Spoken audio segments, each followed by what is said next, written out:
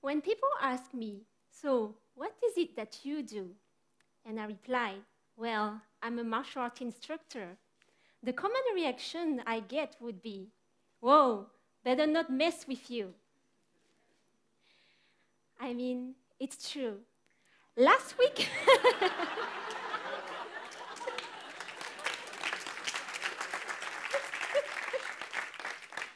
last week again, I had a meeting with my bank manager, and he told me, I checked your website, and I saw your videos. Oh my God, I didn't know this is what you do. How come a cute and small girl like you can kick ass like that? It made me smile every time. When we think about martial arts, people imagine punching, kicking, self-defense, fighting. But it's not the entire picture. And let me tell you a secret today. This is not what martial art is all about. Martial art was never a choice for me. It was something that was chosen for me. I started when I was a kid in Tahiti, and my dad was my first instructor. He was very severe and strict, and I wasn't athletic at all. I was very skinny, often sick, and I had asthma, so it was difficult for me. I just hated it, and I just wanted to give up. But my dad used to watch some kung fu movies. You know, those kind of kung fu movies where the masters are old with a long white beard. Through the masters, I understood the true value of martial arts. Although they were old, they were often deadly and quite happy. They could fly in the sky and nobody can defeat them. I admire those masters not only for their mastery of Kung Fu, but also because they mastered all aspects of life. They mastered their health with Chinese medicine. They mastered their mind. They mastered their body. And I think that's why I never gave up.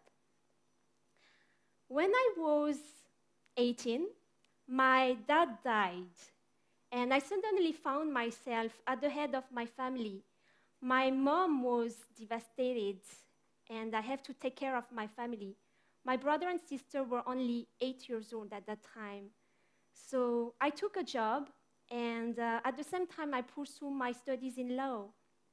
I was raised to be successful professionally, so I did what was expected of me. After I get graduated, I became a lawyer, and I was the youngest lawyer in the firm I was. And for 6 years, I built a promising career, and I have a comfortable future. But there was something missing. I wasn't happy. Although it paid the bills, suing people wasn't the best way for me to reach happiness.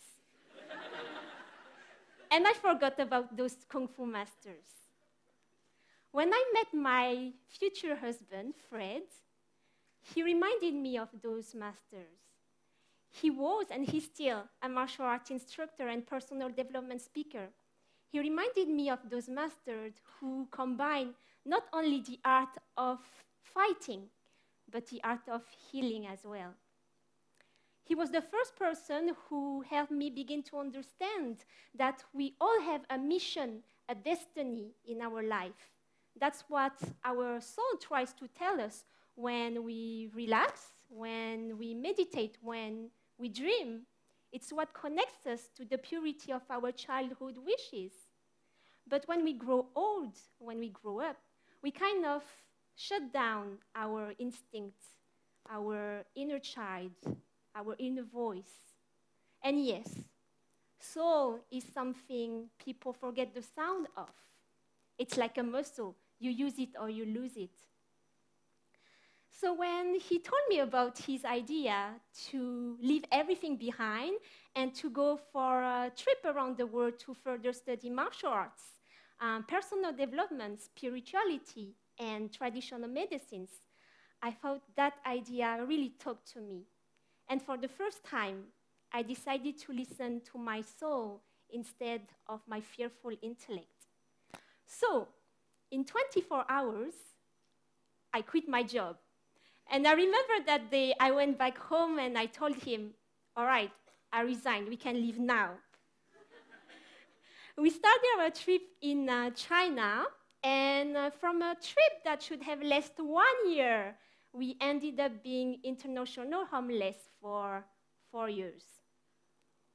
We chose China at the beginning because it's my roots, my culture. And what is funny is that I'm Hakka Chinese. I speak Hakka, but I don't speak Mandarin. It's my husband, who is Caucasian, who speaks Mandarin in the family. And in China, automatically people turn to me to talk in Chinese. And I just replied with the only word I knew at that time, which was Tingputung. And I just showed them, okay, you should talk to the white guy. Everywhere we went, every time we met someone, every time we learned from the masters, teaching, a lesson was delivered to us.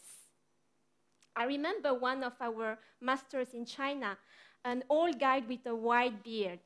So when I saw him for the first time, I thought to myself, oh my God, this is the master from the old Chinese Kung Fu movies. He exists. I found him. And he was a real master. He taught us about Chinese medicine and the use of herbs to heal yourself. He healed my always cold hands. And he was a very humble man, passionate about his heart, always happy, always positive. And he taught us the most amazing lesson when we left him. This old guy who lives away from everything in his mountain told us in his best English, life is short, just be happy. During our trip, we trained every day, and it was a real challenge for me. I have to overcome my fears every time. Martial arts is a man's word, and most of the time I was the only woman. So as my physical condition wasn't as strong as them, I had to push myself not to give up. When we were in Thailand, we trained in Muay Thai. I was just terrified when I learned of the daily training program. 5 a.m. You wake up, you train for 1 hour on boxing bags, push-ups, sit-ups, drills.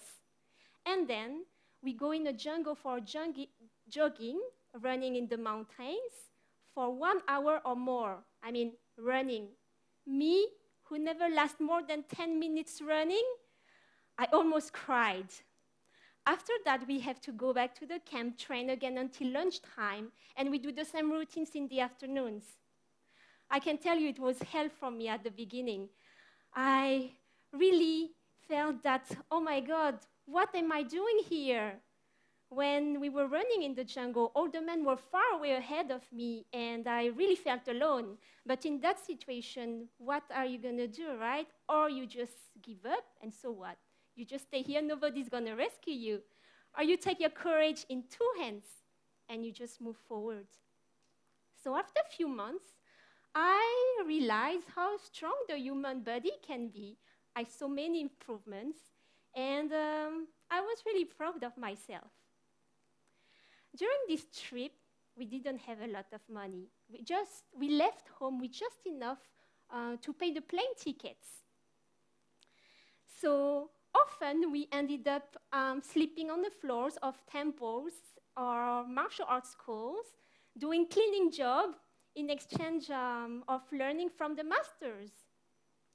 One day, we were in Canada, and it was winter time. We didn't have any money left, and for dinner, we had only 1 egg for 2. That day, I remember, we looked at each other with my husband, and instead of being sad, we laughed. And we split the egg in 2, and we decided that it's going to be the best egg ever, and we just eat it like it was a gourmet meal. So that day, we understood that we are the ones who choose how to react on each situation, positively or negatively. And it reminds me a story of one of our teachers. There were two boys on a beach, and a big wave crashes on them. The first boy cried. The second boy laughed. So you see, in the same scenario, you choose how to react, right? And each day can be the worst or the best day of your life. During this journey, we met only few people who were doing what they really loved, what they were passionate about, helping others or trying to do something to make the world a better place. Those masters, people who not only masters martial arts, but the art of living, helped me understand what my life could be if I decided to trust my instinct. They gave me the information to change the vision of my life and the world. So what those masters have in common? Martial arts, yes, but respect, honor, honesty, courage, determination, self-discipline, health, happiness. What did I learn from this trip? Everything. I learned how to live. Life is a fight against ourselves, for ourselves, because each fight makes us grow. Life is a choice. You choose your own destiny. You choose to be unhealthy by eating junk food or drinking alcohol, or you choose to be healthy by eating organic vegetarian food.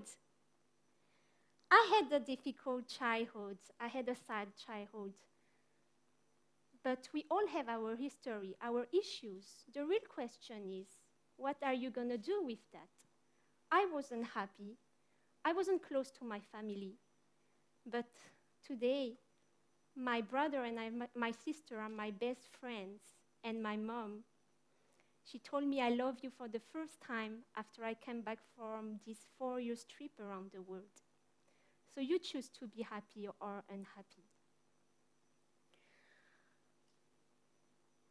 I wanted to share what I've learned with as many students as possible.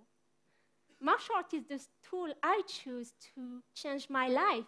And as you see, it's not all about combat. And if you train long enough, if you never give up, eventually you will find the secret ingredient to be happy. So my husband and I decided to open a school in Singapore. Our school changed people's life in all aspects.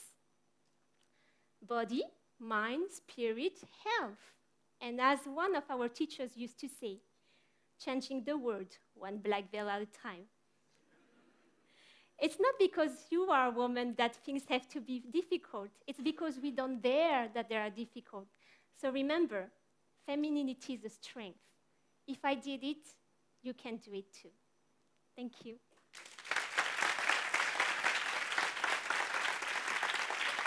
So now, my training partner and I will show you a short performance about the cultural part of what we teach in our school. And at the end, we're going to do what we call a carenza, which is fight with no contact. It's actually a fight where we show the skills of each opponent. And in the old time, it was enough to decide who wins in the combat without any contact. Thank you.